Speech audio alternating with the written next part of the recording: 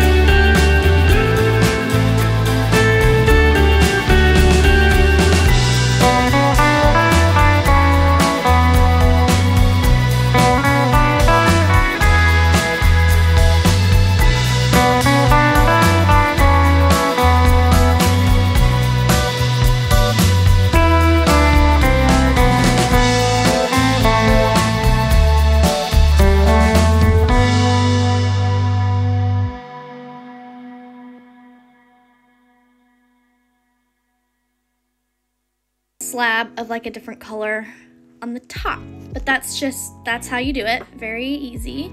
Let me just knock this down because it doesn't look very good. I guess we can just go down the line. So I'll show you how to build this jump. What you're gonna need is, and this one doesn't have anything, you can build it and it doesn't have any of the poles or anything. So I'll just do the colors that I did.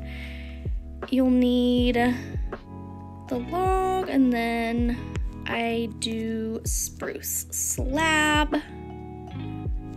Okay, I think I've got everything. So you just do these just like that. Oops, I'm really struggling today with my building. And then, so it's just fencing stacked on top of each other. And then you do your log, some more fencing just like this, do that. And then the slabs. And then I love to do buttons on the top of these. It just makes it look better. And there you have it. Simple as that. But I do like to add for the hunter jumps, especially since they're more like naturey and woodsy, I'd say. You just put lots of like greens and stuff around them because that's what I love to do. But that's how you build that jump. And I'm not even gonna tear it down.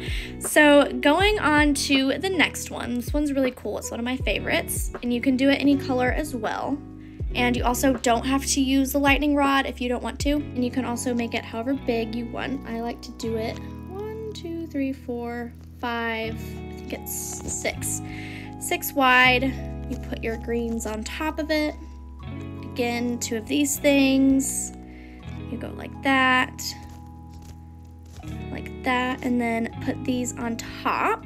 I recently figured this out too, and it gives it a nice little look. So you could even leave it like that if you don't want to do these, but I like to do these. It just, you know, if I have them, might as well use them.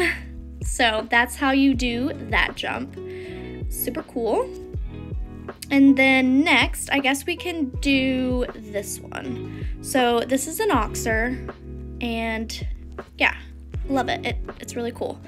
This one has a lot of the rods, so if you, whatever you want to do, if you want to take the time to learn to retexture, then definitely do that. So super simple. You're just, for the first part of it, you're just gonna do this. I don't know if I made it too wide, but whatever. And then you're gonna take your greens, make it a block apart. Yeah. Do this. This one's 3 high. And then this. Ta-da. Super simple. Oops, I kind of messed that up right there, but oh well. Looks fine. And there you have it. Ta-da! A nice little oxer. Okay, so on to the standards. I love these jumps so much. I'm definitely gonna be putting them in my arena back at my house just because they are like small and perfect to like just have in a little arena. So you just need fences. You can do, let's do a couple different colors. So I did red. You can do whatever you want. And then I like to get the same color of buttons for them. So I need mangrove, spruce. And then what else? Oh, I need my poles. And you could even do, okay, so this is how you do it. It's super easy. It's the same thing with these. You just do that button right there to make it look cool. These guys, like that. Make it however big, however small or wide. And then a button. And then you're done, and it looks really good. So now I'll do a spruce one. I want to see what this looks like. Oops. And then these are the end rods, which like I said, I use for literally all of my fences because they look really cool. But they also look great for jumps. And then a button. Ta-da! That one is very, very short. I like it when they're a little bit longer than that, but you get the idea. It looks great. You can do a mangrove, which I like a lot with the red poles. It looks really cool. So yeah, I'm not gonna build another one. You already know how to do it. It's so easy, but it looks really cool and are perfect small jumps for your arena. And okay, I haven't done that one over there yet, but we can do this one. And maybe I can just kind of break this down for you. I might as well build it. So I have been using this technique a lot. So it's just the fences. You do double, whoa, wow. And then you take your slab and you do 1, double, 1, 2, double it up, and then 1. And then your poles or fencing. And then you take another one and go on top, just like that. And you could even do some little buttons if you want to make it look better. Okay, and that's it for that jump, which is not my favorite. I was just like, well, I do like it. It looks cool. It could be, I don't think I love the color for this one. I think it would look really good if you did spruce and then did lots of light greens around it. Then I think it could definitely be a hunter jump. So, okay, now on to the cross country jump. I just wanted to throw this one in here because I love it. So, what I always, yeah. Sometimes I get ahead of myself and I don't even know what I'm talking about. So we're gonna need, I don't know why that's so funny, spruce and then polished diorite stairs. Hopefully I said that right, diorite. And then, wait, yeah, this down here.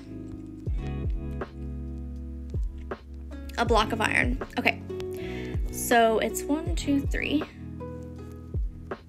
It's just too wide, and then I like to make it 1, 2, 3, 4, 5, 6, 7 long.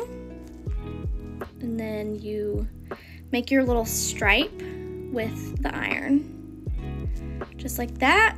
Do your stairs, and then your spruce stairs,